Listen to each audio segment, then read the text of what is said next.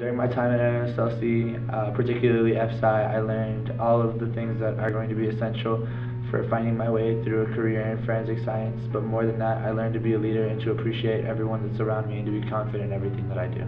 Some of the things that I learned at NSLC that I'm definitely going to take back to home was the leadership portion of NSLC, because it really impacted me about how much people care about each other and how much you should care about one another, and you should bring that to everyone around you.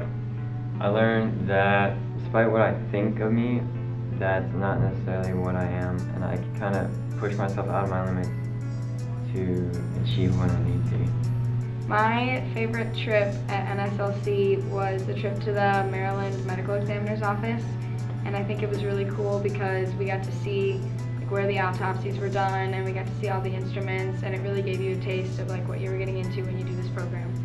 People should come to NSLC because it gives you the opportunity to be in a community full of people that truly have the same interests as you and will support you through everything that you do while you're here. You really do become a family. It's an incredible experience that you will never regret having.